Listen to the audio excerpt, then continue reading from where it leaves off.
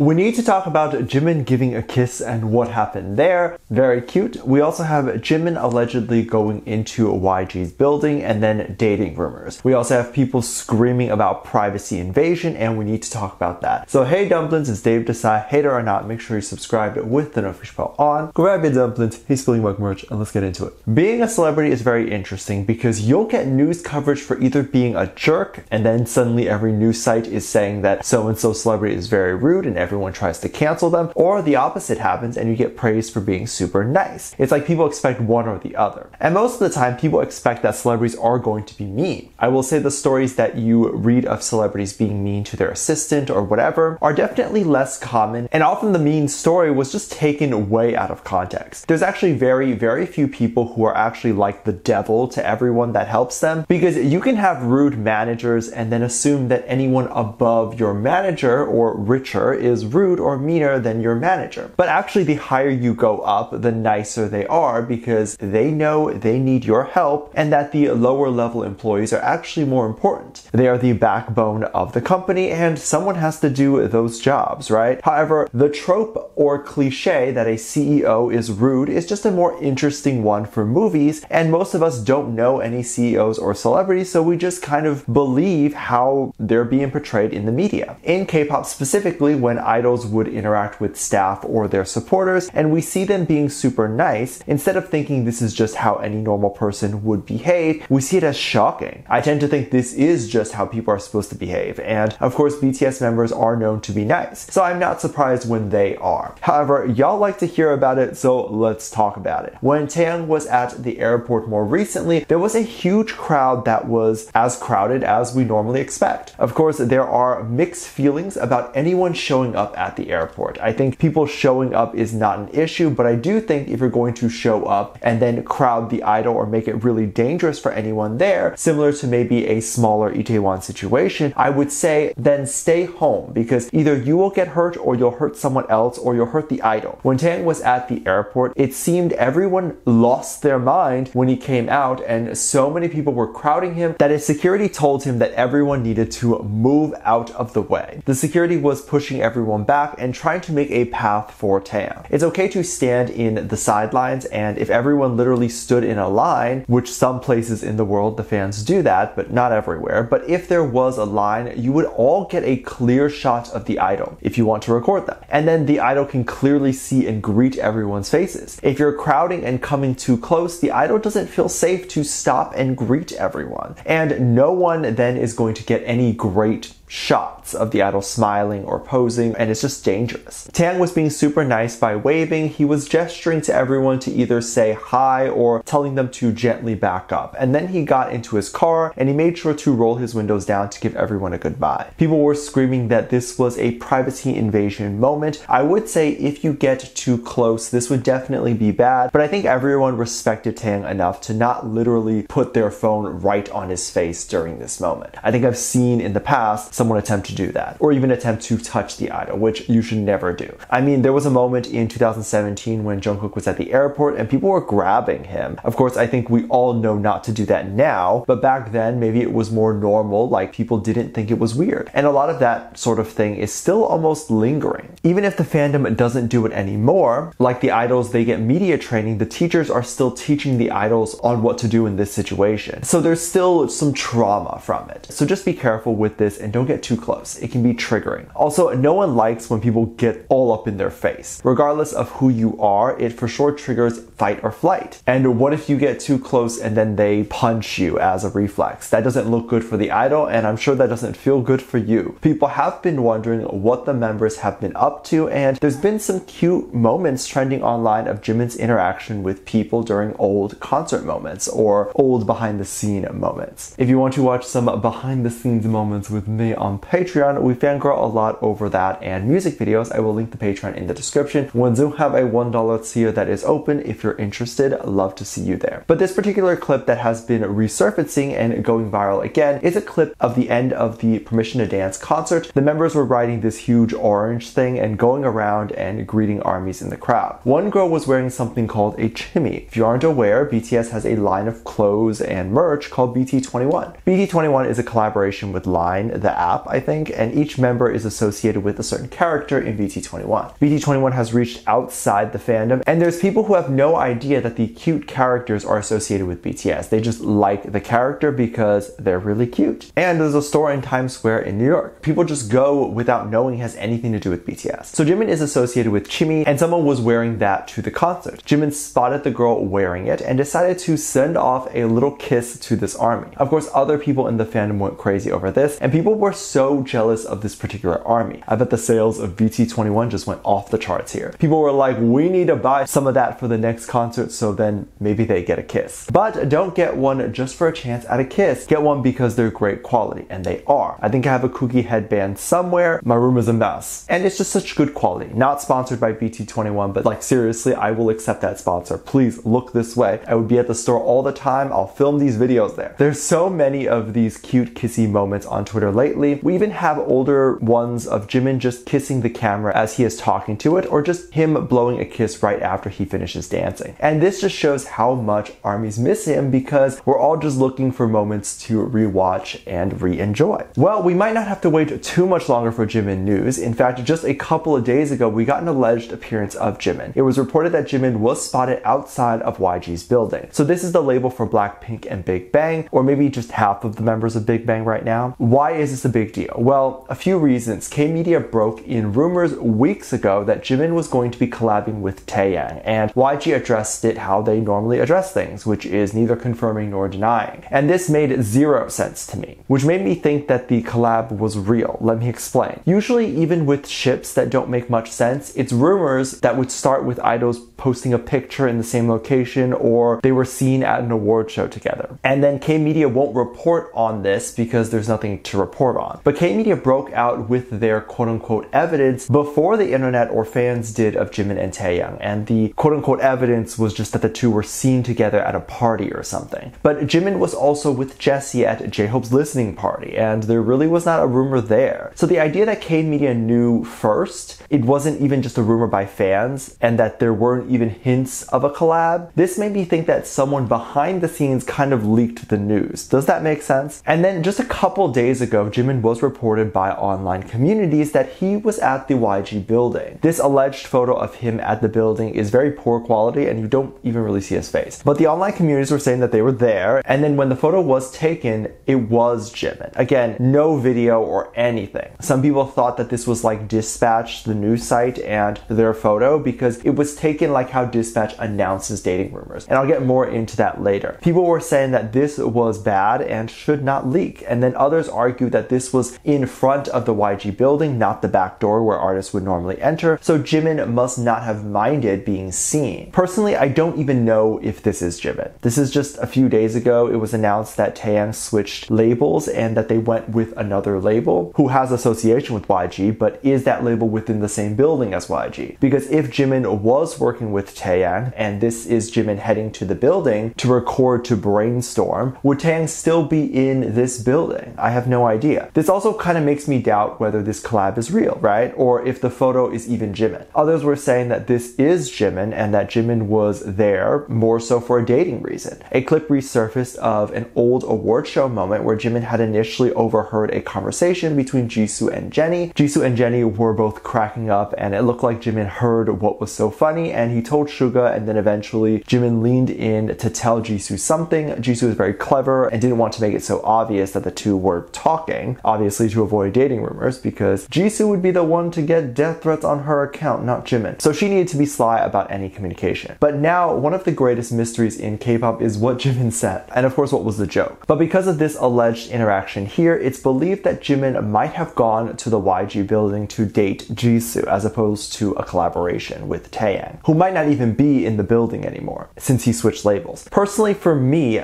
this is all a stretch. There's no real evidence of anything, and it's just rumors, so take it as just rumors, please. Let me know what you think. Make sure you check out my Patreon for more videos, link down below. Thanks, just a little bit comment right here. Love you, bye.